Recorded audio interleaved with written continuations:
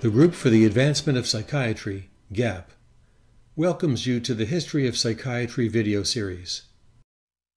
At the dawn of the 20th century, treatment for serious mental illness took place in large asylums, often away from population centers. Custodial care predominated over therapy. Decades later, institutional care had been replaced by outpatient treatment and a variety of community-based services. Today's psychiatric residents will have little or no experience with asylums. Yet it is valuable for mental health professionals to know the evolution of treatment techniques, even ones based on outmoded theories. In this video, we will hear from two of psychiatry's thought leaders, both members of the Group for the Advancement of Psychiatry, GAP. Oral history is essential if we are to understand where psychiatry came from, where it is now, and where it could be headed. The GAP 20th century videos are not intended to present a full accounting of complex medical and psychosocial issues. Rather, to introduce facts, concepts, and viewpoints that may be less well known or even forgotten today. In addition, the points of view expressed represent personal memories, presented here without critical commentary. Our goal is to maintain continuity with the past as it informs the future. Dr. John Talbot, an expert in 20th century psychiatric institutions, discusses the importance of understanding the ebb and flow of psychiatric practice as it shapes today's decisions. He served as president of the American Psychiatric Association and vice president of the American Board of Psychiatry and Neurology. Dr. Talbot is editor-in-chief of the Journal of Nervous and Mental Disease and editor emeritus of Psychiatric Services. He is a clinical professor of psychiatry at the University of Maryland and a GAP member on the Administration and Leadership Committee. I don't think most medical students today know about our history of lobotomies, leucotomies, lobectomies, of psychosurgery of all sorts, of a water treatment, of cold packs, of hot treatment. I don't think they have any idea how desperate we were as a field, injecting people with malaria, injecting people with insulin, dialyzing people to dialyze out whatever the toxic element was causing schizophrenia. We've had a history over 100 years of what were called by Wallenstein desperate cures. And I doubt if medical students know that. I don't think we talk that much about it. We don't teach history much, which is too bad, and therefore we repeat it, of course. And this is nowhere more true than in PTSD, where since the Civil War, the Spanish-American War, First World War, Second World War, Korea, and Vietnam, we made the same mistakes every time, even though there's a vast literature that shows how to treat people who are getting stress disorders and how to prevent things, or at least forestall them, or prevent them to some extent from expressing themselves so fully. And we forget it every time around. We just don't learn from history. Some GAP members personally experienced the changing landscape of psychiatry. Dr. Donald Hammersley, who joined GAP in 1976, helped lead psychiatry into the modern era. After 10 years directing the APA's professional services and professional education projects, he became their deputy medical director from 1971 to 1988. In these roles, he steered decisions affecting issues such as accreditation standards for psychiatric facilities, improving insurance coverage for mental health care, and peer review and quality assurance criteria. Dr. Hammersley saw many psychiatric theories and treatments come and go. Throughout his career, he maintained focus on speaking for persons with serious mental disorders. In the following clips from interviews conducted by Dr. Donald Fidler in 2006, He discusses a range of topics: institutional care, deinstitutionalization, outmoded treatments, advances in community care, and patient advocacy. Here, he recalls mid-century life for patients confined to asylums. Well, the small ones were a few hundred beds, and the large ones were several thousand beds. Some of them became super large, of 10,000 and more beds. They became communities unto themselves. The superintendent was like the mayor of a city. He had to provide all the services that are necessary for living arrangements for people. Grounds of many state hospitals were beautifully landscaped. Once they had the patients there for long-term stays, needed something for the patients to do. And in rural America, really that meant doing things like farming and gardening. Many of these patients who were chronically mentally ill were fine gardeners and farmers. And that's where they'd come from, and they were happiest when they were at their work. Butchered their own livestock to provide sources of meat, and raising your crops was a huge enterprise for canning them and storing them for use the rest of the year. A couple of problems with that. People pointed out that this was nothing more than indentured service, that you were making these people work for no pay. Much could be said for the therapeutic benefit of these nice grounds, because after all, the patients could enjoy them too once they were there. The advocates for doing away with indentured service prevailed. This was no longer part of their enterprise.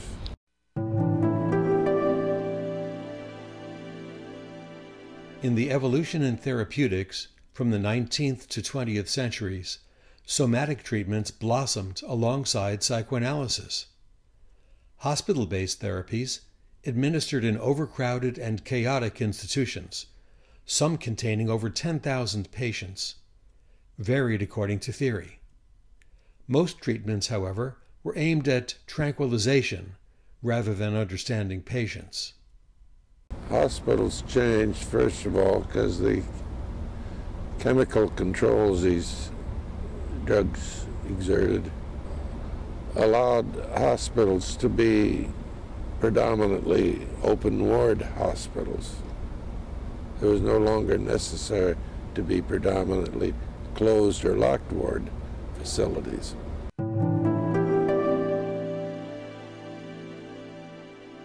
Before the availability of antipsychotic medications, such as chlorpromazine in the 1950s, clinicians tried a number of approaches to reduce brain activity. One of the more benign interventions was hydrotherapy. Of course, therapeutic uses of water for healing are not a 20th century invention, and were touted by ancient civilizations. Treatments varied, from lavish spas to do-it-yourself immersions. Dr. Hammersley recalls the calming effect of water-based therapy in psychiatry. For overactive patients, they had hydrotherapy, tied down in a tub or in a pack, sheet pack. Now, would the water be cold water or hot water? Oh, it would be tepid. Noisy, overactive patient being forcefully restrained in this way got comfortable and usually quieted down, and became tractable to someone coming and actually talking with him about his illness or his family, or in a way that was quite impossible when he was more aggressively incoherent. The first half of the 20th century witnessed newer somatic therapies based on disparate theories. The organism causing syphilis was discovered in 1905. Treponema pallidum could be killed by raising body temperature, as observed in individuals with malarial fevers. The 1927 Nobel Prize in Medicine was awarded to Julius Wagner Jauregg of Austria for the use of induced malaria to treat syphilis.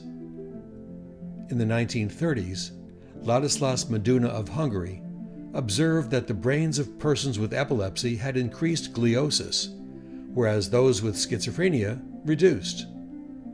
Perhaps the two illnesses were antagonistic, and inducing seizures with pentylene tetrazole in those with schizophrenia would help them. Less violent seizures could be induced by electrical current. After some success, electrical current replaced chemicals, and electroconvulsive therapy flourished. Dr. Hammersley notes successes and problems. The early 1940s, as a medical student, I used to work to make a little extra money in a psychiatric unit in Omaha, Nebraska, with a doctor by the name of A.E. Bennett, mainly treating severe depression with electroshock treatment. Within a course of 8 or 10 treatments given over a 3-week period, he would achieve a recovery from depression almost uniformly and magically. It gave me the impression, as a just entering the field, that this was, an absolutely marvelous treatment that was a magical cure. I expect a lot of people were impressed that way, and it probably resulted in overuse of electroshock treatment to all kinds of conditions, and where this was rather specific for depression, it was not a good treatment for many other conditions of schizophrenia and anxieties and so forth, which resulted in its overuse, which resulted in a lot of criticism and protests about use of electroshock treatment, and causing it probably not be used when it would have been useful. I've seen people who have to go through a long period of drug trials because it was the law that these drugs had to be used first before they could use electroshock treatment. And it meant several months of agony for these people. When they finally got the electroshock treatment, in 2 weeks they were back to good function again.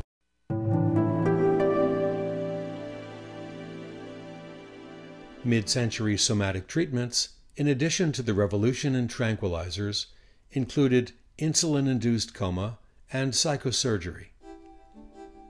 The induction of coma by insulin was pioneered by Austrian Manfred Zackel between 1928 and 1933. After repeated comas, a dangerous procedure, some patients with schizophrenia improved, though there was no apparent explanation based on theory. In 1938, a popular magazine profiled Dr. Zackel and his controversial therapy. By contrast, psychosurgery was driven by an understanding of correlative neuroanatomy.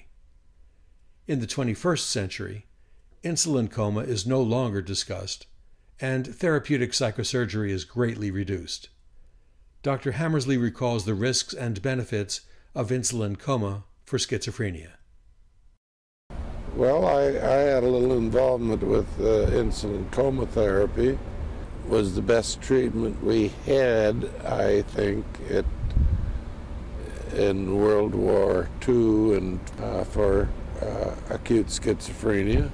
It seemed to help get the patient over the acute phase and oftentimes achieved recovery. The patient would be given a standard dose of insulin by injection.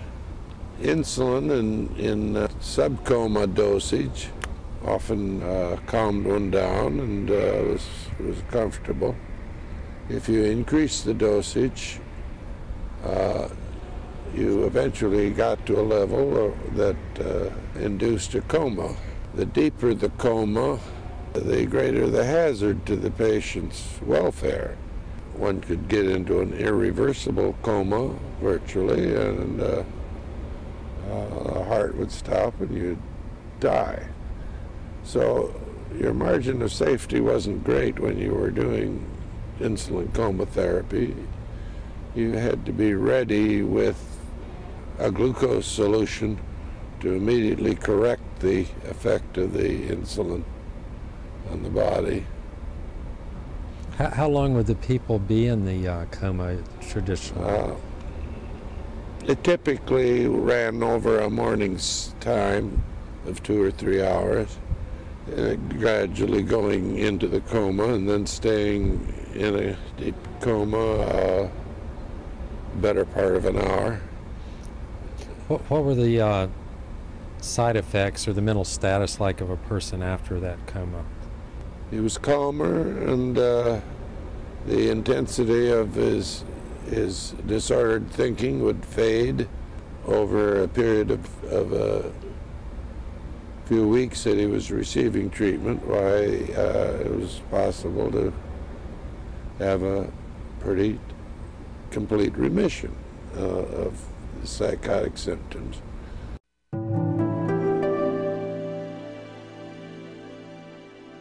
Psychosurgery, popularized by Egas Moniz of Portugal, led to a Nobel Prize in 1949.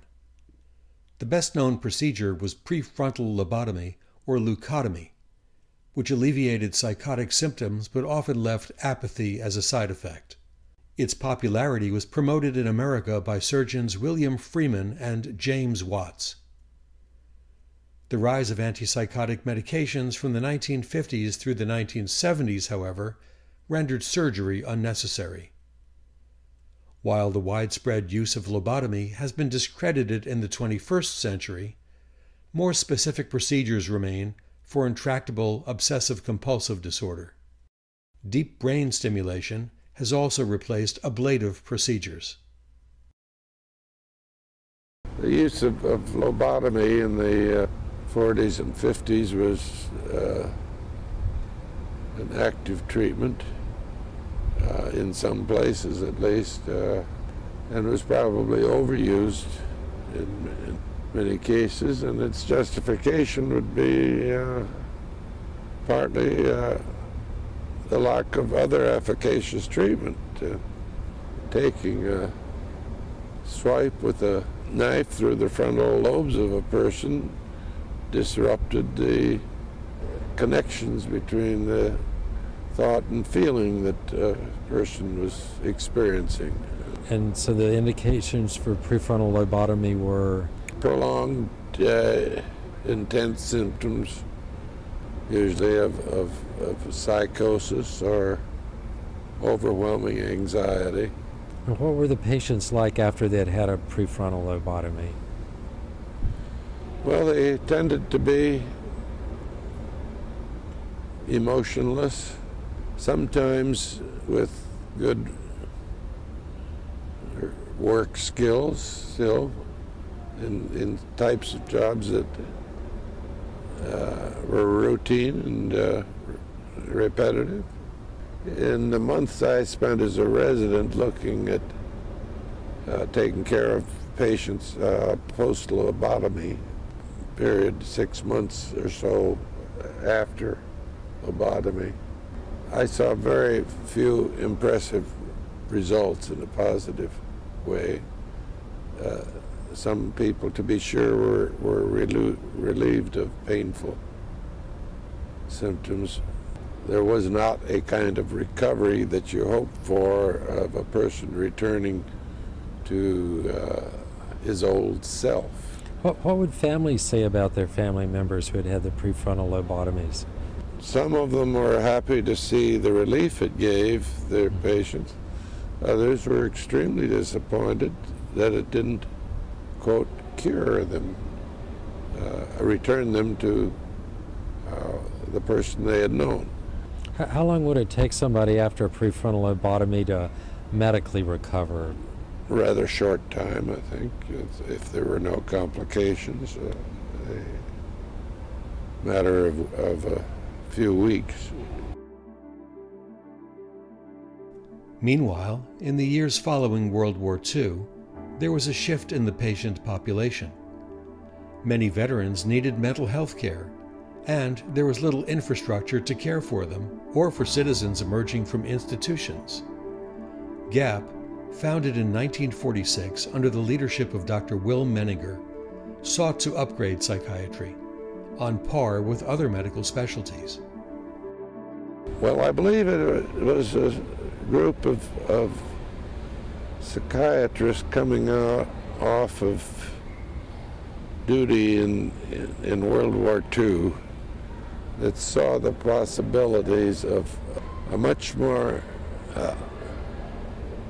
active and effective use of psychiatry in the care of the mentally ill in the country, and the appreciation of World War II veterans who were at levels of what we would call PTSD today. Will Menninger had been head of psychiatry in the Surgeon General's office in World War II, the Department of Defense, and he had recruited some helpers such as Walter Barton and Bill Bloomberg, and that were sort of the leadership group of psychiatrists coming out.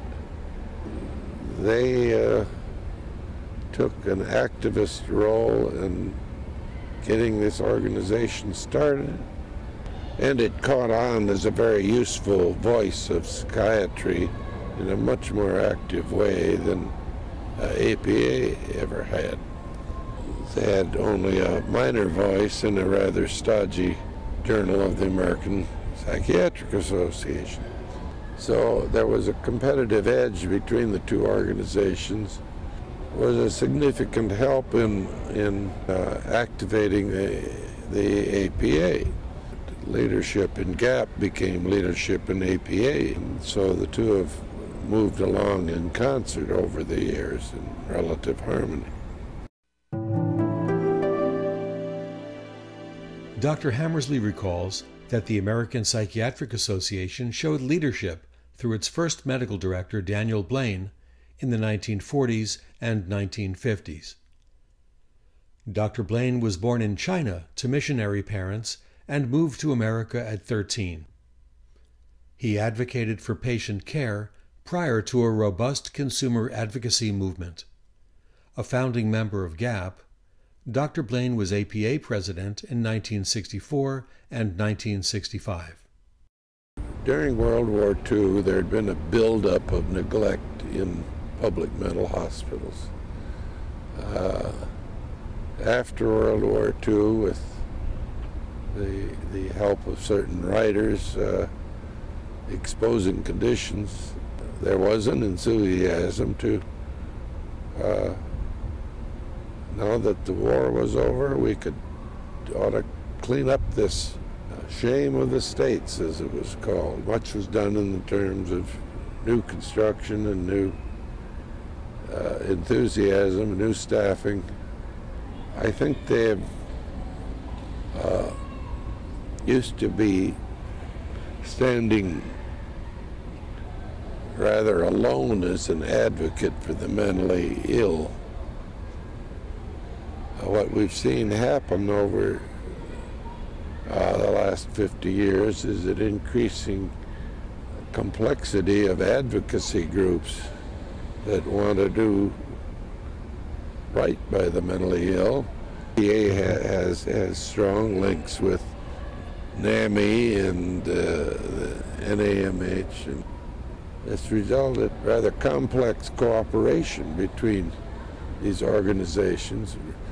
So realizing APA as well as these other, that they can't do it by themselves, but they multiply their strength by doing it together.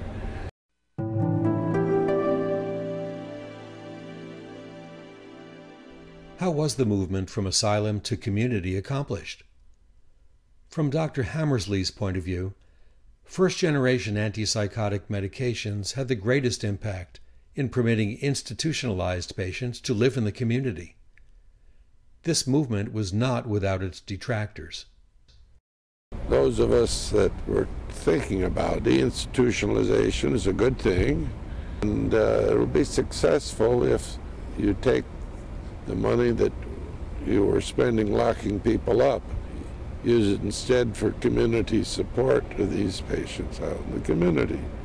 They say, history has a way of repeating itself. There is a kind of neglect among the homeless, mentally ill on the streets of the country, not unlike Dorothea Dix described. We built these huge state hospitals to get these people into humane care. And then this fell into disrepute, and we've been through a phase now of tearing down most of our old state hospitals. We've tried to create a system of community care that's proved to be faulty in many respects. The funding doesn't come through where it's needed. The economics of the situation, psychiatrists are going to go where they can make a good living. They're the best living they can. And it sure isn't in the public institutions.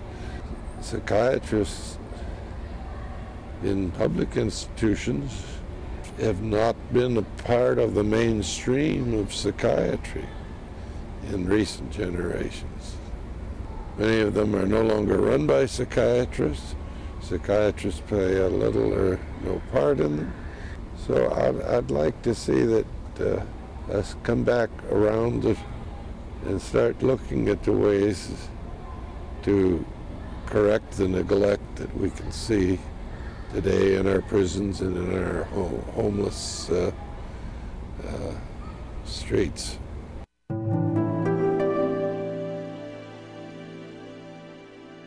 Deinstitutionalization was inevitable, given the high cost of hospital care and the rights of citizens to live freely.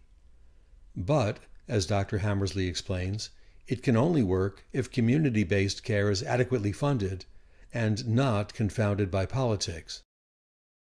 We encouraged deinstitutionalization on the assumption that the dollar would follow the patient out in the community. But too often politicians saw it differently. It saw it as attractive from the standpoint of saving money. From that, it was only a little step to these people can go home as long as they take their drugs, and we'll follow them up in the community. Well, that system worked pretty well as long as they weren't lost in the community and separated from the follow-up resources that were intended to provide them with the stability that they needed. We learned a lot about humanizing care and developing concepts of therapeutic community in which the patients indeed participated in their own treatment planning. Were not simply objects that were given treatment, but rather in which they were participating as fully as the professional staff that were working with them. But many schizophrenic illnesses were going to be long-term deals. While we weren't going to cure them, there was a lot that we could do to stabilize them and make them happy and productive people. And some of this certainly involved not acute medical care or medication, but good programs of rehabilitation and training in activities of daily living or occupational skills that they were quite capable of learning and taking on, and that would allow them to become self-sufficient individuals in the community.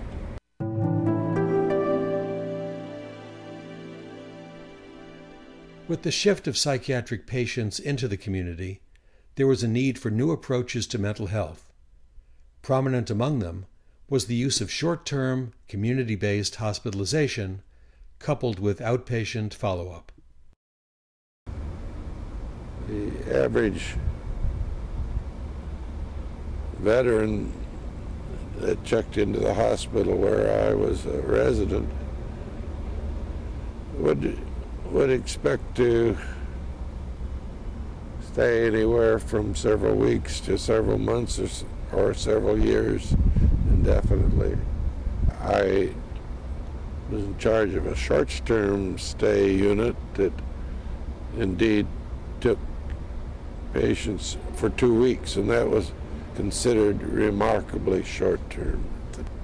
In most hospitals today, a 2-week length of stay would be considered a cause for alarm.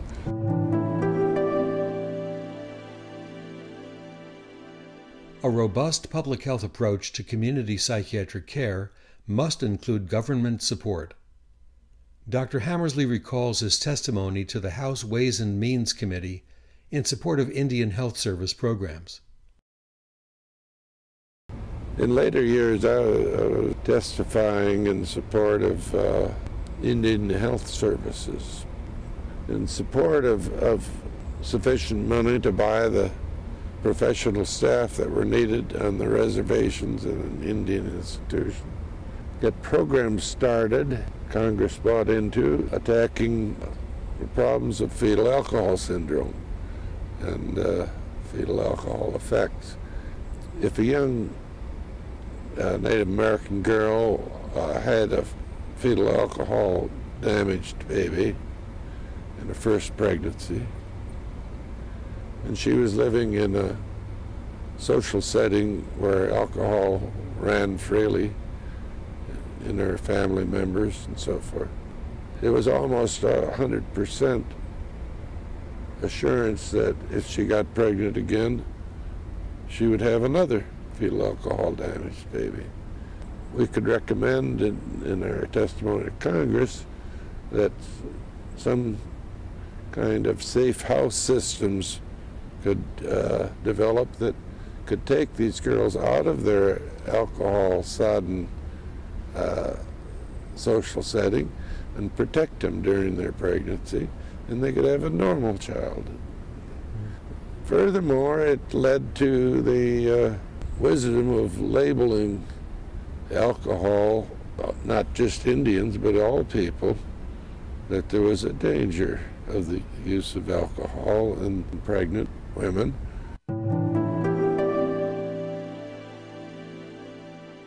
In mid-20th century, while psychoanalytic theory had become a basis for understanding the human mind, psychoanalysis was out of reach for most Americans, let alone those with serious mental illness. Instead, the use of supportive and psychoeducational approaches predominated. Custodial care would be replaced by autonomy.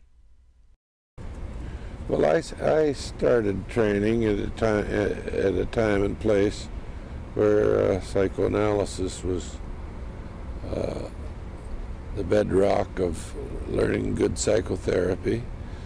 Having a psychoanalytic understanding of human behavior was great. It was not enough in terms of the magnitude of the problem that we were faced with, the mentally ill of the country. The importance of being mindful of psychiatry's past cannot be overemphasized. Today's leaders know that psychiatry can evolve only with the support of professional organizations, consumers, and government. Following Dr. Hammersley's example, GAP will continue to provide guidance and leadership in the 21st century.